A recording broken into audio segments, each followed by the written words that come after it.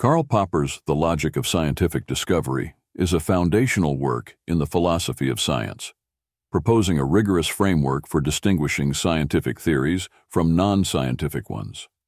Central to Popper's argument is the principle of falsifiability, which asserts that a theory can only be considered scientific if it is testable and capable of being proven false.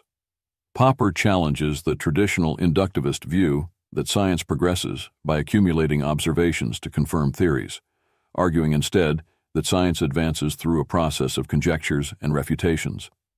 Scientists propose bold hypotheses, then rigorously test them against empirical evidence, discarding those that fail. Popper emphasizes the provisional nature of scientific knowledge, rejecting the notion of absolute truth in science. He argues that no amount of empirical data can conclusively verify a theory, but a single counterexample can falsify it. This view contrasts sharply with verificationism, which sought to establish scientific validity through confirmatory evidence. Popper's approach shifts the focus of science from proving theories correct to testing them for potential errors, fostering a critical and dynamic process of inquiry. The book also discusses the role of probability and statistical methods in science. Popper critiques the misuse of probability to justify scientific theories, emphasizing that probability should not replace falsifiability as the core criterion for scientific reasoning.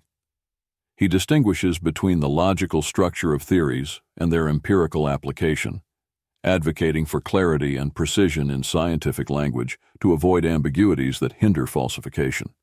Popper addresses the philosophical implications of his views, particularly the relationship between science and metaphysics. While metaphysical ideas are not falsifiable and therefore not scientific, Popper acknowledges their potential to inspire scientific inquiry. He warns against dogmatism in science and stresses the importance of open-mindedness and skepticism, which allow for the continual improvement of scientific theories.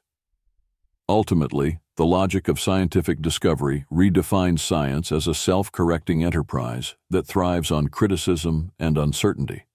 Popper's ideas have profoundly influenced the scientific method and continue to shape discussions in philosophy, epistemology, and research methodology. His work underscores the importance of embracing fallibility and pursuing truth through rigorous testing and critical thinking. Life lessons from the logic of scientific discovery: embrace fallibility.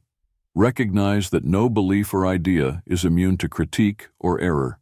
Adopting a mindset of fallibility fosters growth, learning, and adaptability in both personal and professional pursuits. Value critical thinking. Cultivate a habit of questioning assumptions and challenging established norms.